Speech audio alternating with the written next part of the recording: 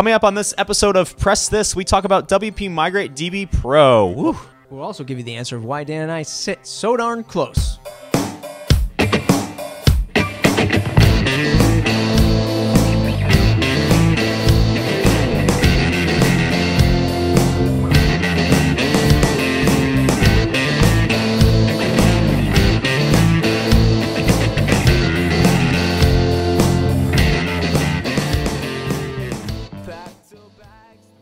Hey everyone, welcome to another episode of Press This. I'm your host, Matt. And I'm Dan. Almost said SEO lunch, didn't you? I almost did say SEO lunch because we do film those back to back.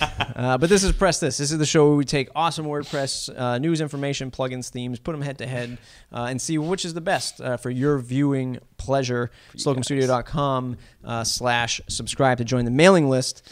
We rolled out a new website. Check it out. We do WordPress hosting, WordPress themes, and WordPress support, specifically the Slocum launch product. If you are stuck with your WordPress issue, hire us.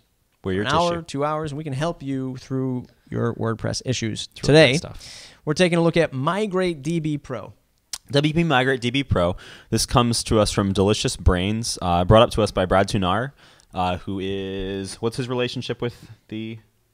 He is the co-author, founder, creator of this plugin. Awesome. Yeah. Great. So this is basically a plugin if you're interested in a couple different things. Basically migrating your, it's right there, Migrate DB Pro. It's migrating your database. It is done specifically from WordPress to WordPress sites. So if you're running like a developer running multi-sites for other clients, or you're somebody who's going to be testing on like a local host server and then moving it over live, this is going to be a great tool for you. It is not for things like migrating from like a Tumblr account. We actually have a blog post we recently put up, or Matt recently put up, I should say, about migrating from Tumblr to WordPress if you're interested in that. Just a lot in the news about, hey, I'm moving from Tumblr. Well, what about if you're moving from WordPress to WordPress, WordPress.org to WordPress.org, or you're a developer or designer and you're working locally on a WordPress website, and then you have to go through all the overhead of time to upload it to my host, or I'm moving hosts and I got to change all these database things, and you don't want to deal with that. Migrate DB Pro, even if you're an advanced developer, because it's getting a lot of fanfare over it, it's just a great, simple way to do that. Options are straightforward. What do you want to do? Do you want to download it to your computer, or do you want to pull it from another website? Let's say you're working on that dev site and you want to pull the database into the site you're working on, you can do that. Or you're working on that live site and you say, hey, I want to push this site to another domain. You have the options there. And then the ever important find and replace. Because if you're working on like a subdomain, like, I don't know, dev.zicky.net, and you want to push it live to the zicky.net domain, you have to find and replace all that in the database before it actually works on the other end. This plugin makes it super easy. Which is great. So it's straightforward. It does the job it's set out to do, which is great. It does come in a few different pricing tiers. There's a free version out there, just so you know, but it's not very supported as the pro version is. This is one of those plugins that I would just kind of say this is a premium plugin. Although there is a free version. So it comes in 3 different pricing tiers. There's your personal or 2 website license, which is $19. There's your business license, which is 6 websites with a year of support. That's the same with the personal, which is $49. And then there's the developer license, which is unlimited sites, WordPress multi-site support, priority support, and then that's $99. Yeah, and ultimately, like, what's your time's worth? What is your time worth? Are you charging 125 bucks an hour? Are you charging 50 bucks an hour?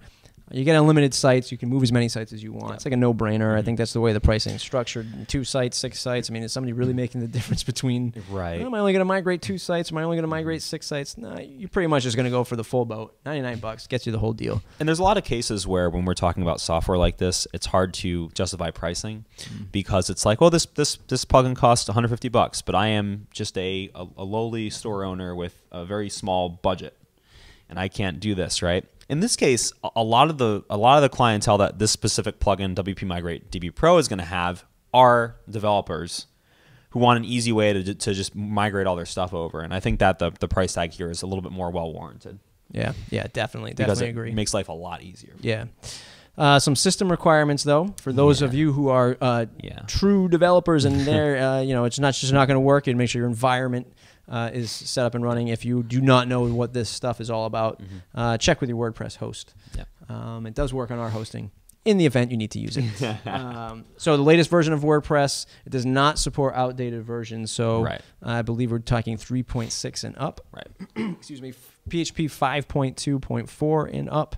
MySQL 5.0 and up. And Apache 2 and up. There's still some remnants of Apache 1 out there, so that might be like the only hook that I can see. But we want to make sure. I mean, this is something that, in most cases, like system requirements are sort of like these things. Like, yeah, it's probably good to have it. Stuff. This is necessary here, so we want to make sure you knew about it. So I'd love to hear your stories. We'd love to hear your stories about some of the pain points you have when migrating hosts. Have you been migrating hosts? Do you plan on migrating to a new host, and why? Are you somebody coming from Tumblr? Do you know people who are coming from Tumblr that you're like, please come to the WordPress side? I want to hear your stories. This is a kind of a short episode, so do chime in on this. Absolutely. We also want to hit 1,000 subscribers. So far, we've been getting some great feedback. Absolutely. It's been great. It's been a lot wonderful. of people, we're starting to build that community now. Yeah, people are joking with us in comments now. It. They say, hey, sometimes you guys sit too close. Yeah. That's okay. It's just a small set. With Matt and Dan, there's no such thing as too close. Right. We're working on a new set. So we're hoping to have that to you by the end of the summer. We're trying to put as much production value into this as possible.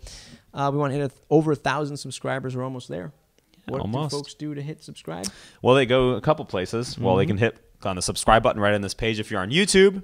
If you want to subscribe to us, get on our mailing list, find out about all of our great updates and things like that, you're going to go to slocumstudio.com/subscribe. Awesome.